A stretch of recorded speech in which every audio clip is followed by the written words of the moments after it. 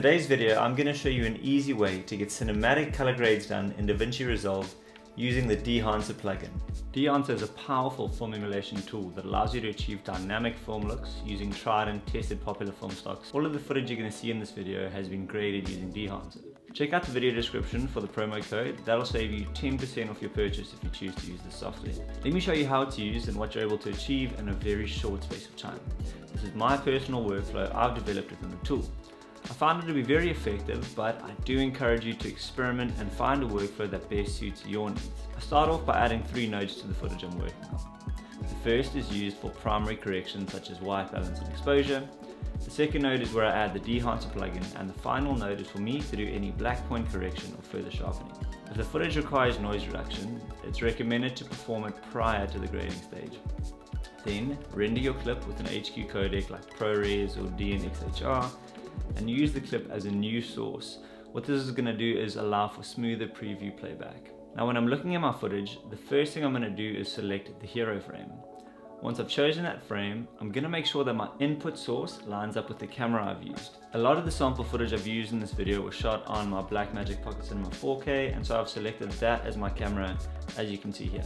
The next thing for me would be to remove the film grain, as I find it slightly distracting when I'm trying to color grade my image. From here I'm going to come into the film developer tool. Here I'm going to boost the contrast to a pleasing level. This works just like a normal contrast slider. I'm also going to shift the color boost parameter to give a value that gives me a good amount of color in the image. This works in the same way a saturation slider would. However, it does so in an intelligent manner, ensuring that all the colors remain inside the color gamut, so you don't experience any clipping.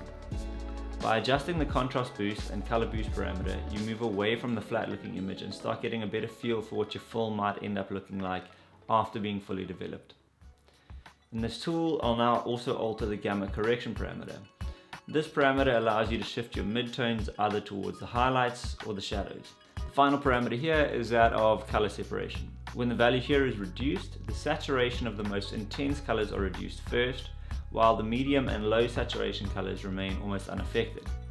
I'd recommend leaving this at or near to 100, as it gives your image deep and rich colors. This is the point in time where I might come back to my first node and do my primary corrections such as white balance and exposure if that's necessary. You also have the option to make these types of corrections within Dehancer using the input tool. Here you can make adjustments under the exposure compensation, temperature compensation, and tint compensation parameters. These parameters will behave exactly as expected and will adjust the exposure, the warmth or coolness of the image, and introduce magenta or green tones. It can be argued that this should be the very first step in your process, but I like to do it after adding the contrast and saturation in the film developer tool, so that I'm not correcting off of a very flat image. You also have the option to enable the defringe parameter. This will help address any potential chromatic aberration that could happen in your footage. If necessary, at this point I'll also go back into the film developer tool and tweak the contrast boost and gamma correction parameters to get the desired look out of my image. Let's head over to the film tool, and this is where the fun really begins. Under the profile drop down, you've got 63 film stocks you're able to choose from. Having done some groundwork in the film developer tool where you've boosted the contrast and the color, as well as done some gamma correction, you're able to see the true color of the film stocks you're browsing. Let me show you that in action. Once we've selected a film stock from the profile drop down, let's scroll back to the profile developer tool and disable the changes we've made here. You can now see how we end up having a flat and washed out image, and without having made these initial adjustments, it would have been very difficult to see the true character of the different film stocks available. Once you've settled on your film, you have the option to manipulate the look of that using the push and pull parameter. This parameter can have an effect on the overall color and contrast of your film, as well as the ability to open blocked out shadows or protect blown out highlights. I'd recommend playing around with this parameter until you have the desired effect, and in some cases, it might even just be best to leave it set to 0. Next up, I'd recommend opening the parade section of your scopes and heading over to the expand tool in the Dehancer interface. Here you can manipulate your black and white point. This will impact the amount of contrast your image has. The last parameter in the expand tool is that of the color mode option. This will be useful if you encounter unwanted color shift or oversaturation. In the Luma mode, expand affects only the luminance component of an image, but does not affect its color. So the changes in contrast have no effect on the saturation. Now at any point you can go back into any of the parameters that you've already altered and adjust them again in order to create your desired look. From here I would move to the print tool. From the profile drop-down, you can select from 5 paper choices. Each of these have a unique characteristic that will add to your film look. When selecting the Kodak 2383 print film or Fujifilm 3513 print film, you have the ability to manipulate the parameters within the print tool.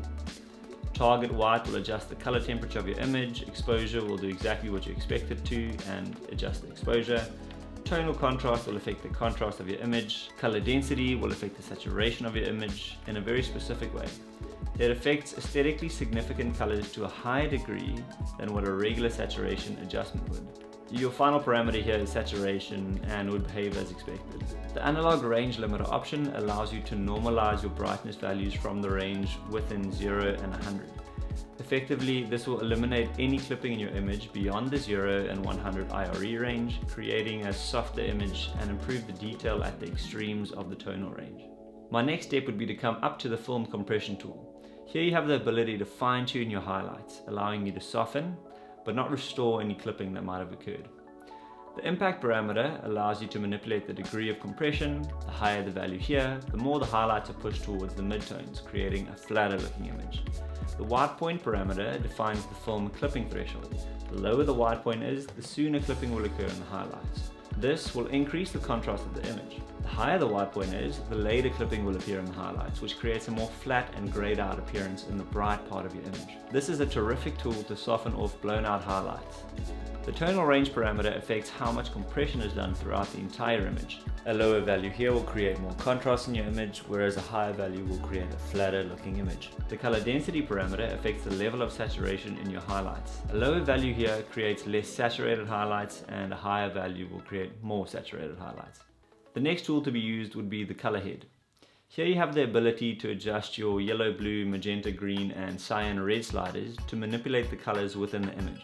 By checking the gang option, you're able to manipulate all 3 of the above sliders simultaneously. Below this, you have the ability to control the tone of the shadows, midtones and highlights. To me, this is a fantastic tool that can be used to create unique looks within your image by manipulating how warm or cool various parts of the image are. The preserve exposure parameter, when set to 100, allows you to ensure that there are no changes in exposure after manipulating the color head tools. The impact parameter allows you to adjust the strength of the settings within the color head tool. The next tool to use would be film grain. The first thing that I want to adjust would be the film type. A negative film type will give you more pronounced grain, whereas a positive film type will produce a softer grain. I'd recommend keeping your mode set to analog for a higher quality grain simulation. You're also able to adjust the size and the amount of your grain. You're able to fine-tune this even further by manipulating how much grain appears in the shadows, midtones and highlights. The chroma parameter will determine how saturated your grain is. You can only really notice this when pushing it to the extreme case. The film resolution parameter is very useful as it allows you to keep a high resolution image even after having added the grain. Next up is the halation tool, which is very useful in giving your image that characteristic red-orange halo around bright light sources. It is also likely to produce a red glare around your midtones, particularly affecting the skin tones. I will be exaggerating my examples in this tool to give you a clearer demonstration of how the parameters alter the effects. Halation and bloom work well together, so I would recommend enabling the bloom tool at this point. Let's start off with local diffusion. This defines how far the light of the halo spread, and the global diffusion controls the secondary glare produced by scattered light. We'll leave the local diffusion high here to emphasize the rest of the effects for demonstration purposes. The source limiter defines the minimum light source that's able to produce halation. The value of 0 means that even weak sources of light are able to produce halation, and by increasing this value you can cut the effect produced by low intensity lights. The background gain parameter sets the range of the background tones on which halation becomes visible. Default value allows halation to appear on most backgrounds. Decreasing this value eliminates the effect over the lighter tones. The smoothness parameter affects the amount of detail retained in the areas with halation. A value of 100 here will give you the most detail in your halos. Amplify will make your halation more pronounced. Hue will affect the color of your halation within the realm of cool reds and warm yellows. Blue compensation will allow you to counterbalance a dampened halo on a cool background. Impact can be thought of as opacity and allows you to define how pronounced your overall effect will be. Mask mode allows you to mask out everything other than the effect. Bloom adds a glow around the light sources in an image. I'll start here by exaggerating the amplifier parameter for the sake of the example. Amplifier effectively controls the strength of the bloom effect. The highlights parameter determines the brightness threshold for bloom to appear. It can be considered the sensitivity of the effect. Source limiter cuts off the unwanted blooming from the lower end of the tonal range defined by the highlight settings. Increasing the value of the details parameter will spread the effect out more across the frame, whereas keeping this value low will keep the effect more localized. Diffusion can be thought of the spread of the bloom effect. The larger the value, the larger the glow. Save lights acts as a way to preserve highlights from clipping that might be introduced by the bloom effect. With the saturation parameter, you're able to desaturate the bloom effect. Impact can be thought of as opacity and allows you to define how pronounced your overall effect will be. Mask mode allows you to mask out everything other than the effect. The vignette tool is pretty standard. You can adjust the exposure, size, feather, aspect ratio, and center of the vignette using the sliders here.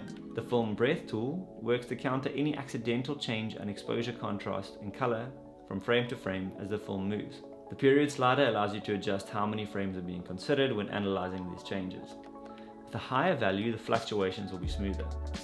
The exposure, tonal contrast, and color sliders affect the amplitude of the fluctuations. With lower values, the variations of the corresponding parameters will be more subtle.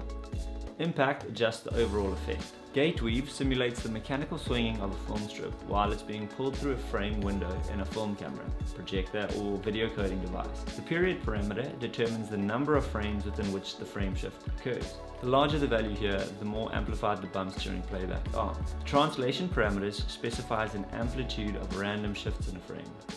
The rotation parameter sets the maximum angle of those random frame rotations. The auto zoom option automatically zooms into an image to compensate frame shift. This is going to crop any black gaps left around your frame when the transformation occurs. There are a couple of useful tools within the monitor section, such as false color and a clipping indicator. The output slider determines the overall impact that the Dehancer plugin has on your footage. The LUT generator tool allows you to generate LUTs based off of your settings created within Dehancer. This can help speed up your color grading process. Like I mentioned before, I highly recommend checking out this software. I think it's a great tool for filmmakers who are looking for a simple and time-efficient way to get a very high-end final color grade done on their footage. Make sure to use my promo code RENO to get a 10% discount on the software at checkout. If you have any questions, let me know in the comments down below. Don't forget to like and subscribe if you want to see more videos that can help you become a better filmmaker. Thanks for watching.